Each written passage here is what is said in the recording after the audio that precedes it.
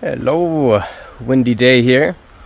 Let's chat a little bit about perception as a reflection and how this applies to the meditative and spiritual path and energy development, all of this stuff, the process of dissolution, duality, non-duality, etc.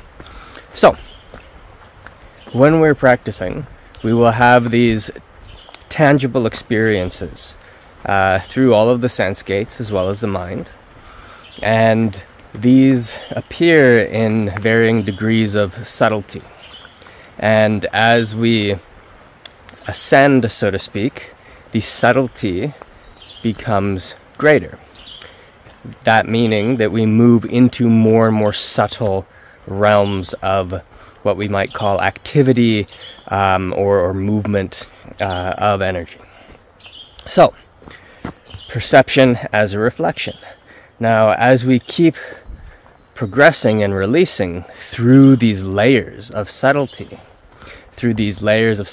of the phenomenal world, we start to notice that what we are perceiving, every time we release what we were perceiving, is a reflection of that particular energy or frequency against our resistance to it.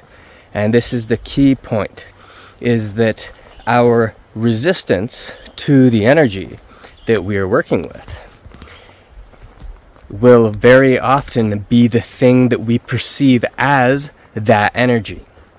And this is where we run into a nice little game of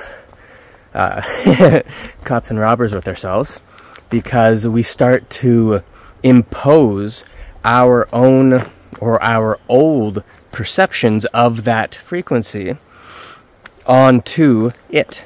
We go, oh, this, A means B.